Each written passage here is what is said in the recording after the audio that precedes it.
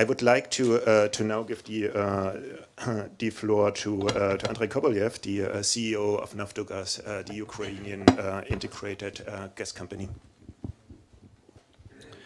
I guess I will show a couple of slides to support my point, but before slides are being put on the screen, I'd like to refer to the point the moderator made, is that Europe is choosing cheapest supplier at the expense of more reliable one. It's not the case in all countries. In Central Eastern Europe, in many cases, Gazprom price is much higher than market price. And this decision of Stockholm Tribunal, the first one which will go to the end of 2017, also included specific reference to the fact that Gazprom was overcharging Ukraine. So in some cases, for Western Europe, Gazprom has one approach, whereas for Central Eastern Europe, Gazprom has a different approach. And that approach is based not only on foreclosing market, but that foreclosing is used to maintain dominant position, and that dominant position is used to overcharge suppliers. So this one correction I wanted to make. I would like to comment on issue which was often raised today by many speakers, also during previous session, issue which we in Naftogaz, and I believe generally in Ukraine, are convinced is of strategic importance for development not only of gas market in Ukraine properly, but also for fully integrating Ukraine into European gas market without leaving possibility to reverse that integration. I must say that from point of view of Naftogaz, there are some people who doubt whether we are serious about this. I'd like to make two comments about unbundling, why we are serious about this. Firstly, it is exactly our team who proposed that unbundling should be made in 2014. One would wonder why. I am always citing one strategic thinker to my personnel, that when you talk about strategy, many people like to discuss where you want to get, where you want to be, visions, goals, and stuff like that. Definitely it's all important, but from my perspective, any strategic document should start with a bit different paragraph. It should start with a paragraph what you are prepared to sacrifice to get what you want to get, because otherwise it makes no sense. From Naftogaz perspective, we are prepared, and we were prepared, and we proposed that transit business and gas transmission business in general should be moved outside the group of Naftogaz for several reasons. To remove from us monopoly tag in Ukraine, firstly. Secondly, to make sure transit is kept in Ukraine, because it's a matter of strategic interest. With time, 4 years have passed, I see another, the last one but not least important reason to do unbundling. And that reason is quite simple. We've achieved certain significant market change. That change comes from quite a simple to understand but difficult to achieve exercise: removing corruption. Mr. Firtash, he's still in Vienna in his beautiful castle, but he is not managing our GTS anymore. That's one of the biggest achievements. And because of that, we are making progress in diversification, in creating supplies from Europe, in allowing free third-party access to our network, and many other things. But if things change and he is back, all efforts of our team, these 4 years of our time invested, will be basically wasted. And the best way to achieve irreversibility is to make sure there is a European partner that would manage our GTS, and that partner will make sure that corrupt people will never be back. So that's the point. Those 3 points are very important to understand Naftogaz's real intent. So when we are being told by some people, why don't you just give away the system to someone, except for all other considerations such as transit, Gazprom, I'm also asking someone, meaning to whom? Can you show us properly structured entity with proper corporate governance that will ensure compliance and transparency in the future, which means proper arm's length basis approach to all market participants, not only Naftogaz. As soon as that partner is there, and we are looking for that partner, and as soon as we comply with our transit contract with Gazprom, that can be achieved. That's just a start which describes point of view of Naftogaz and our ideology. I would just start with small brief mentioning of a couple of parameters of Ukrainian system. Can you please move to the next slide? You probably know about this. System is huge, 38,000 kilometers. It is currently overcapacitated, though we had quite high transit in previous year. The capacity is 100.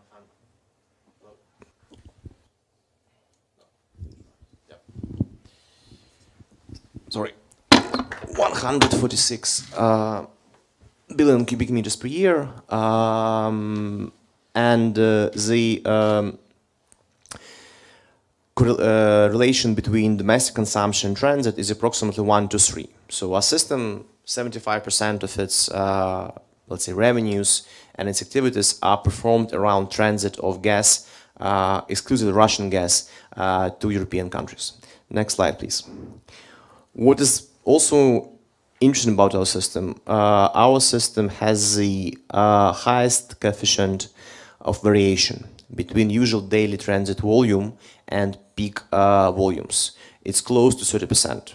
If we compare it to Nord Stream, the coefficient there is less 1%. Next slide, please. And if you look at the reliability of the system, if you look at disruption index, we are comparing currently ourselves to Gazprom, and the index is adjusted to the length of the system. So basically it's divided also by the difference in lengths. Our system is significantly more reliable. Given all those technical parameters, one would wonder what is preventing us from unbundling. And as we love to say, and there's English expression, there's elephant in the room. In our case, it's not elephant. We have a bear in the room. And I was personally choosing this picture because our team gave like an aggressive bear, but I believe they are wrong. It's not aggressive bear. It's a very relaxed, well-fed, pretty much comfortable bear. He read yesterday the report from Antitrust Commission. He likes it. Nice report. Thank you so much. And he's waiting. Because basically there is nothing to threat the bear. So he just sits there and is doing nothing. Why the bears are important for consideration of unbundling? And I mentioned this relation between domestic transportation and transit for important purpose. If you would imagine a transmission system where 25% of activities is compliant with certain energy package, and 75% is not compliant because Gazprom doesn't want to comply, can you consider unbundling effective? I think the obvious answer is no. That answer is supported by all people who understand what unbundling means and how it should be working. Next slide, please. We at Naftogaz started addressing the issue in 2014. We have requested formally Gazprom to comply with EU energy law, in particular to give us permission to reassign existing contract to a newly created operator. Well, expectedly Gazprom refused because they usually say no to anything which undermines position of the bear. Naftogaz suggested trilateral discussion in the format which was successful to ensure gas supply to Ukraine. Gazprom refused because they said it's not the matter for discussion with EU, it's bilateral negotiations, so they simply refused. As an outcome, we decided to go to Stockholm Tribunal, and Stockholm Tribunal in March 2018 ruled that it's not up to them to decide whether Gazprom should be required to reassign the contract or not, but it's up to Ukrainian and European regulators to decide. And it's up to them because they are the ones who should have the leverage to make Gazprom comply with legislation, which, by the way, on one hand is quite pragmatic, on the other hand is a very relevant decision, because that's exactly the role of the regulators. Next slide. While waiting for Gazprom decision, Naftogaz team has achieved certain elements of progress. Gas market law was implemented, which is compliant with energy package. We have created an independent, well, not independent, but a separated branch and all assets of existing GTS operator were moved to this branch, and that branch can be used in the future as a basis for creating a fully separate TSO by simply taking branch outside Naftogaz group and moving elsewhere. We also ensured third-party access for everybody in the market. And I believe that companies who are working in Ukraine currently, and we have huge number of big companies importing and selling gas, can confirm that TPA in Ukraine is actually not a joke. It's actually working. Where we are still not capable of complying with the European acquis is that we cannot move fully this branch outside Naftogaz group because our contract with Gazprom requires us specifically to control the system. Otherwise, if we do it, the easiest move Gazprom can do is based on that move, simply cancel the contract. And Ukraine as a country and Naftogaz as a group is making approximately 3% of our GDP on transit currently. For us, it's a vital amount. Next slide, please. Key considerations which should be taken into account as to how unbundling should be done after the end of the contract. Firstly, it's compliance with European law. Secondly, proper capacity booking either by Gazprom or other EU off-takers or maybe Russian companies. And thirdly, we should take into consideration how our transit rate can vary depending on the volumes and the time of the booking. Our current rate of 2.40 cm per 100 kilometers for 110 BCM can be even lowered, provided there is a company like Gazprom, for example, who will do a big long-term booking with other proper conditions, such as our ability to pledge contracts and trust lower capital because of that. How we believe what is the most evident and the best route to achieve, on one hand, unbundling, on the other hand, compliance, and also to ensure irreversibility change, as I mentioned before. Next slide, please. Our position in Naftogaz, and that was our position in 2014, which was later translated through support of people, deputies of Ukraine, into a new law, that we should attract strategic partner. And the law which was adopted then is quite revolutionary, because for the first time in Ukrainian history, our parliament allowed to engage any company which is not state-owned but outside Ukraine into joint either ownership or management of Ukrainian GTS. What we are also considering Naftogaz, and that's our advice to the state and to the government, is that if there is not willingness from international partners to take control over the whole system, separation of transit can be considered, and separation of underground gas storages, which is quite an expensive but not much, let's say, profitable asset to cover the cost of capital, can be moved out of the equation. If there is willingness to manage the asset, it can be done. If there is willingness to manage only transit, we in Naftogaz believe that option should be seriously considered. Next slide, please. To simplify decision making in terms of unbundling, giving our bear in the room, we have developed two simple decision trees. First one is for the period until 2019, and it basically starts with a simple question.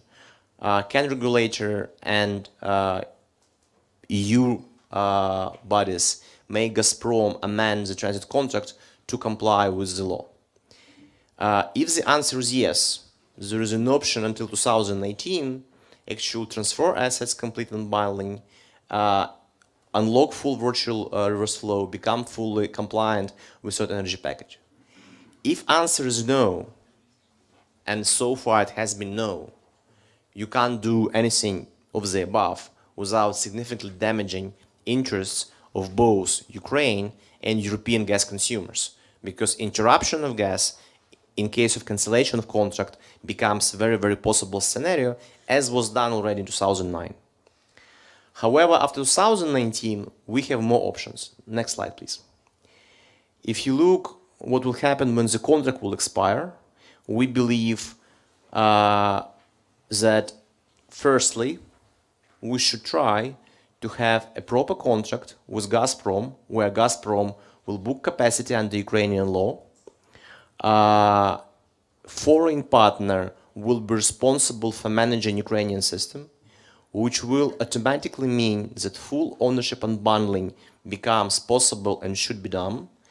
And in that case, partnership model between operator and Ukrainian government in terms of either management contract or lease, or if there is a willing partner to purchase a system, that can be also considered, should be implemented. The same model can be implemented if, let's say, Gazprom says no, we don't want to book capacities. But the point which can be implemented there is that Gazprom can start giving gas on the western border of Russia, eastern border of Ukraine, and new off-takers can book capacity. So far, I know at least 2 companies who've tested that idea with Gazprom. All of them received negative reply. Gazprom, the latest discussion we heard with people who went to Moscow to talk about this, is that, like, look guys, all old contracts stay, but if we have a new contract with someone, maybe then. Which again, I understand is a way of saying no. If all of those options are not available, then again, either Naftogaz or any other state-owned company will have to start doing swaps. That's the last option, we believe, and then only ITO model and bundling, if it's Naftogaz, would be possible. Next slide, please. Our view is that in terms of implementation of unbundling, it's important to allow to negotiate properly, starting with the most compliant and most comprehensive decision on the last decision tree, the first one. In this respect, we very much welcome negotiations which have been initiated by the European Commission. We hope those negotiations will include Gazprom. And I have long experience talking to these guys somewhere from 2006. My position, I've told our European colleagues, is quite simple. If Gazprom is not in the room, there is no point to talk to anyone, because that's a trick. You can decide anything with the Ministry of Energy, then Mr. Miller comes, reminds everybody that they are a private joint stock company with majority shareholding of the state, but still there are private investors, and that's why position of the Ministry of Energy is not crucial for him. I've seen this many times. So Gazprom should be in the room. And if, no matter how successful those negotiations are, we believe that with the help of European Commission, Ukrainian side should continue the process of finding partners for our system in order to make sure that by the end of 2019, specifically by January 2020, the contract with new partner will be signed, and when our contract expires with Gazprom, system can be managed with assistance of proper international and compliant with European legislation energy company. Thank you for your attention.